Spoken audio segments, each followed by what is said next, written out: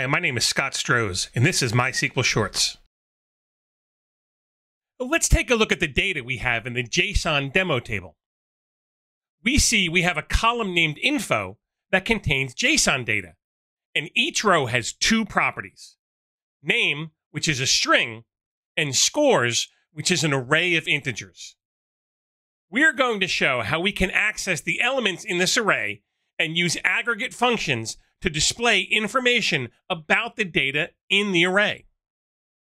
For this demo, we want to return the name property, the highest score in the scores array, the lowest score in the scores array, and the average score in the scores array. The easiest way to get this aggregate information in MySQL is using the JSON table function. JSON table lets us treat data in an array as if it is an actual table in the database. We will jump down to the from clause in our query to review the arguments expected in JSON table. First, we specify the column that contains the JSON data. In our case, this is the info column. Next, we specify the path to the property that contains the array data. In our case, that is $.scores. When dealing with JSON data, the $sign typically signifies the document's root.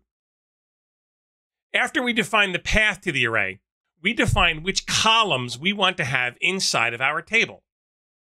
Each column should have a name, a data type, and a path to the value inside each element of the array. For our example, we specify the column name as score, the data type as int, and the path as $sign. Inside of a column definition for JSON table, the $sign represents the root of the element in the array. Since our array only contains integers, we only need the value at the root of each element. If this array contained objects, the path would actually be a dot-delimited path to the property name we want. Lastly, we need to alias the table name. Here, we call it scores. Also, note that because we use JSON table in the from clause, it acts as if this table is joined with the JSON demo table. Going back up to the select clause, we can see we are using the JSON path operator to get the name property from the JSON in the info column.